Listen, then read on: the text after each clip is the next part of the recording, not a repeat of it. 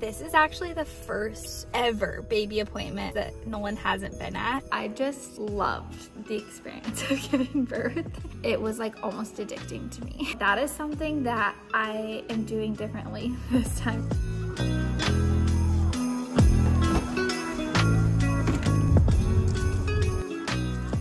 Good morning and welcome to Vlogmas Day 4. I just got done at the chiropractor. I've been seeing Justice Family Chiropractic and I see Dr. Lindsay and she's amazing. She's made such a big difference this pregnancy. I saw a chiropractor in Arizona with Luca while I was pregnant and it just made all the difference. So anyways, I had that this morning, but guys, Luca was still asleep when I left and my appointment was at 8:40. I think he was waking up as I was leaving the house this morning. So Nolan's feeding him breakfast this morning. I'm gonna go home and take over, but I ended up sleeping in too much. So I like hurried, got in the shower and left really fast for my appointment, but sweetest boy. Luca, can you give me your cheese?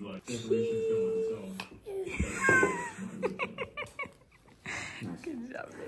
On to the next activity of the day, which is my midwife appointment. I have a checkup today. I am, how many weeks am I? Am I 28, 29? Something around there. This is actually the first ever baby appointment for both the boys that Nolan hasn't been at. But since Luca slept in so much today, he's actually gonna be going down for a nap in the next 10 minutes. So Nolan stayed home with him and kind of weird to be here alone because I've never gone to one of these appointments alone, but I mean, it's just like a basic checkup. So it's not like he's missing like an ultrasound or something, but I'm gonna go in, get checked, and I'll let you guys know what they say. I just checked my app. I am 28 weeks and 3 days.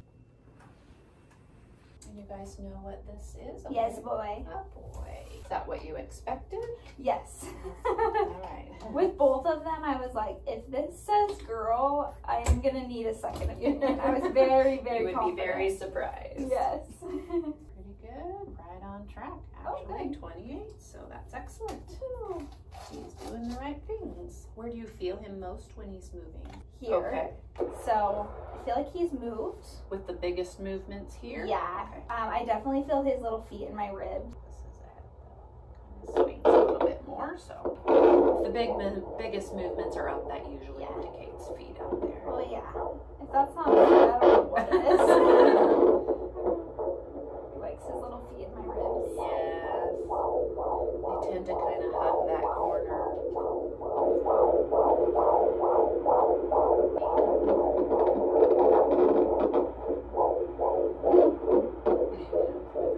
Moving everywhere. Perfect.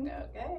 That's the kind of response I like. Lots of movement. Just got done with my appointment. I just love the birth center. I'll probably talk about it more in other videos, but they're just awesome and it's just so easy in and out. But she said he looked all good. His heartbeat was good. And we think he's head down, which is really exciting because a couple weeks ago, he was definitely still side-lying. So I've been doing some exercises through my pelvic floor therapist has recommended, and then also just my midwives at the birth center just to get him head down. That's really exciting, which I was like fairly certain he was head down just because, I don't know, like even with Luca, I feel like I knew when he flipped because you start feeling little feet in your ribs and stuff. So successful appointment. I'm gonna go home. Luca's asleep, so probably eat some lunch, hang out with Nolan a little bit, and we'll see what else we got going today. I'm home now and I just ate lunch, and this is the first time in a very long time that I've eaten lunch by myself because Luca's napping and Nolan's working, so that was kind of weird and lonely. I am now working on getting all of Luca's stuff ready for his first birthday, which is in less than a week now, which is absolutely wild to me that we're gonna have a little 1-year-old in 6 days. So I just got Nolan all his videos from my camera roll. He's gonna be editing a 1 year of life video for Luca. Now I'm going through all my pictures because I'm gonna print some and like do like little strings of just different photos of him. And then I also have a wall that's gonna have like one from each month. So I'm gonna keep doing that. As far as other things I need to get done today, those are kind of the biggest things because I already ordered all his presents. I ordered all the like decor and everything for the birthday party. So that's all supposed to be coming in the next couple of days. So hopefully it all arrives in time. I just had like a moment when I was ordering everything. It said everything was gonna be here by like the 6th or the 8th, which his birthday is on the 10th. And I'm like, that's kind of close to his birthday. I don't know why it's taking so long, maybe just because it's the holidays. But if I can get those birthday things done, that'll be good. Luca just woke up, took a 2-hour and 15-minute nap, which is amazing. I have no idea what we're gonna do before bedtime because I'm thinking I'm gonna just get him down by 7 and he'll have a 5-hour wake window, which is a bit long. We're just gonna play it by ear. I'm gonna go get him and then give him lunch. So let's go get the baby.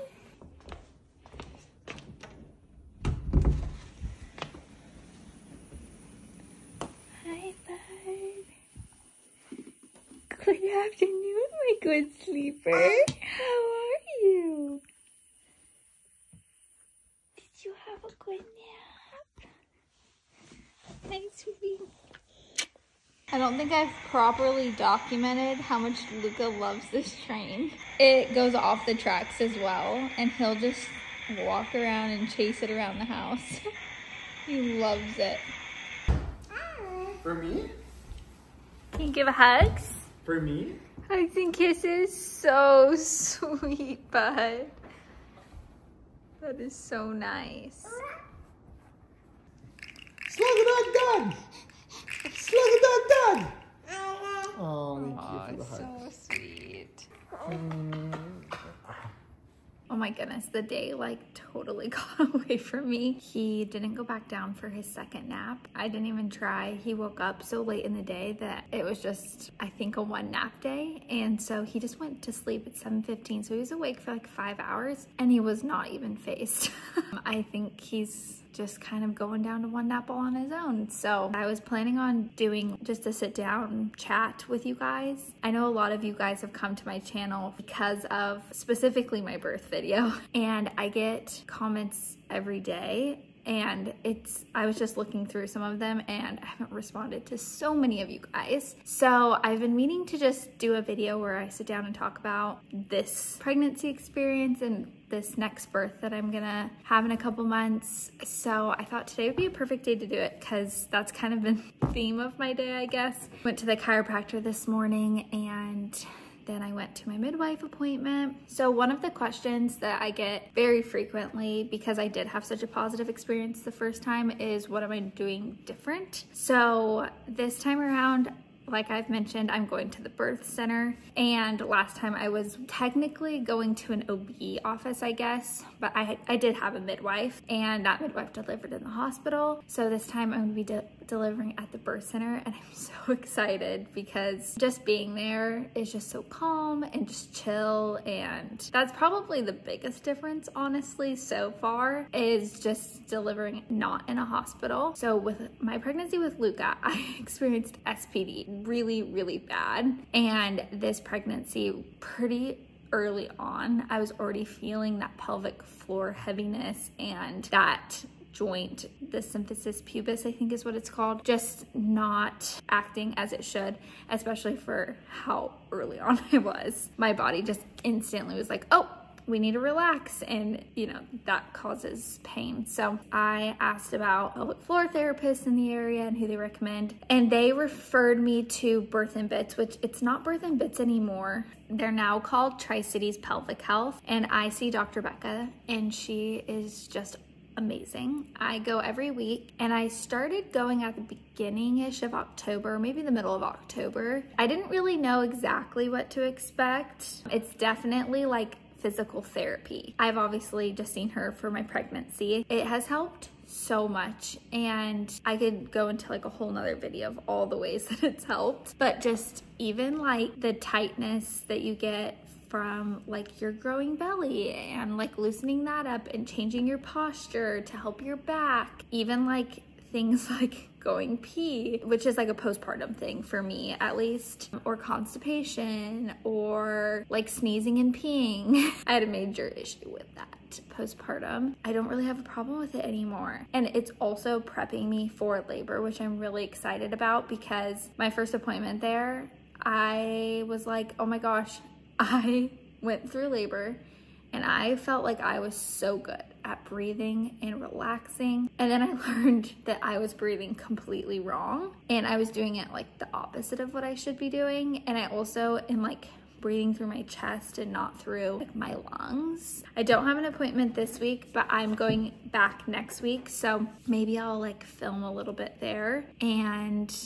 talk to you guys more about the pelvic floor therapy stuff that I'm doing. I am doing that this time in preparation for birth and also / recovery from my first pregnancy. It's gonna help so much because we're just working on relaxing the pelvic floor and relaxing everything and getting him in the right position. I'm very excited because I've heard a lot of people have very positive experiences after doing pelvic floor therapy during their pregnancy, like their contractions were easier or like their birth went faster. So that's one thing that I'm doing different this time. As far as doing things differently for delivery, my biggest takeaway was learning birthing positions. I researched day and night for 9 months straight on everything there was to know about pregnancy, birth, postpartum, breastfeeding. But one thing during birth that I was thinking, I wish I would have researched this, was like, what position should my body be in